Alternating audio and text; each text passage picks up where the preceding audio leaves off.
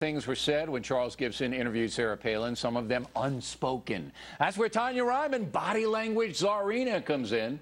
Let's roll the tape. Do you agree with the Bush doctrine? In what respect, Charlie?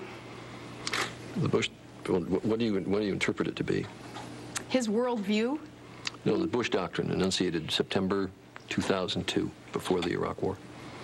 I believe that what President Bush has attempted to do is rid this world of Islamic extremism, terrorists who are hell-bent on destroying our nation. All right, that's the most famous part. Now, I'm Gibson, okay? I'm Gibson. All right, all right.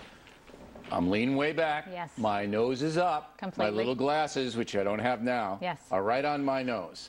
Now, that's not the pose I would take in an interview, but Gibson, whatever.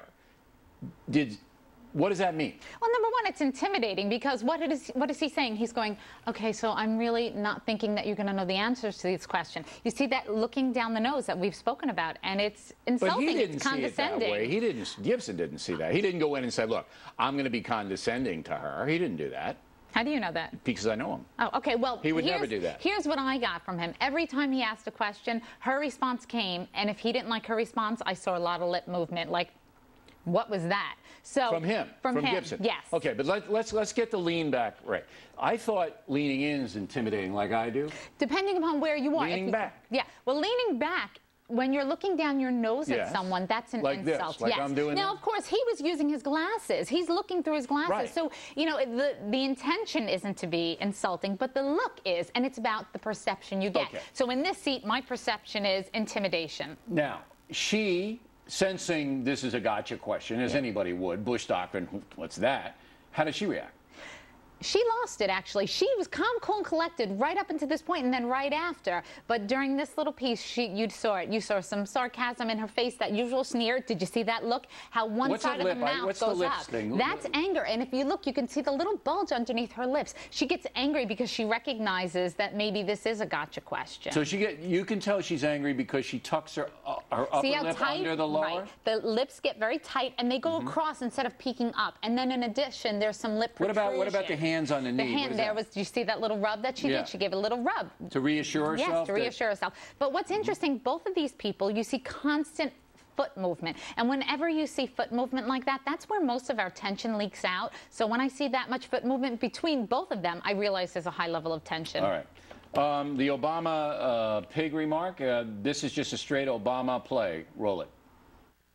That's not change. That's just calling the same thing something different. But you know, you can't, you can put lipstick on a pig. It's still a pig.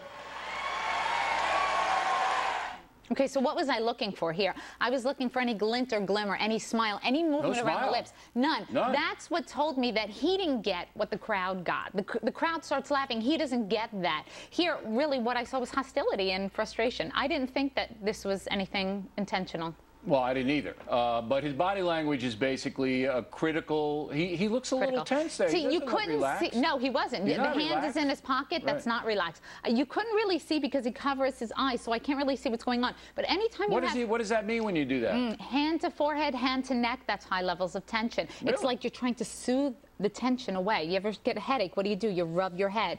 Pain in the neck. What do? You rub the back of your neck, and that's what he's doing. I don't have time for the McCain view clip.